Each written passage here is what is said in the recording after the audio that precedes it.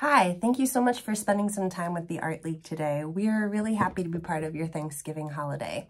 I'm going to share a creative activity with you now that will hopefully help you reflect on what you're grateful for, and it's also something fun to do with your family. So if you have kids running around that need a little extra entertainment, or you're just looking for a creative outlet for the holiday season, hopefully you'll find this fun.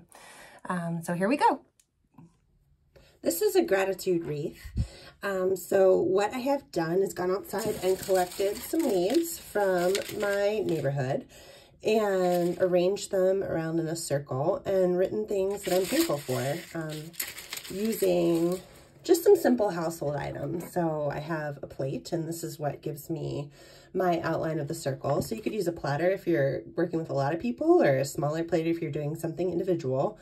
I have a white crayon, a permanent marker, a pencil, and then I used a watercolor set. So really anything that you have around the house, it doesn't have to be these exact materials.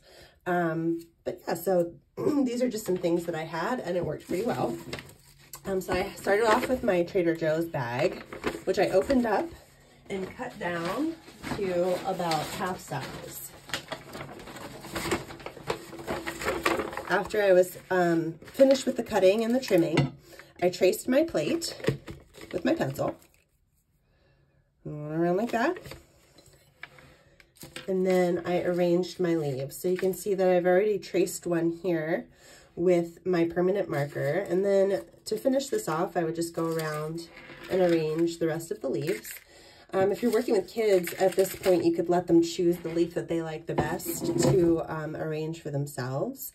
And then after that, the next step is to actually write in the white crayon the things that you're thankful for and paint that in with the watercolors. So again, if you're just using markers, that would be fine too. You could do a combination of marker and crayon here. But for me, I really like the way the white crayon and the watercolor looked. And then again, you can see the final product.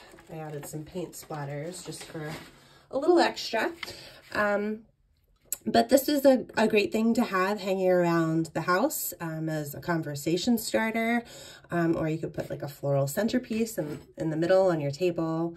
But it's a lot of fun, and hopefully it will be meaningful for you. Thank you so much for creating with us. Thanksgiving is the perfect day to show your gratitude for the Art League by making a donation to support this anchor of our community. If you donate on Tuesday, November 29th, which is Giving Tuesday, your gift will be doubled by a very generous anonymous donor of the Art League. So if you give $50, it becomes $100. We really hope that you consider this, and happy Thanksgiving.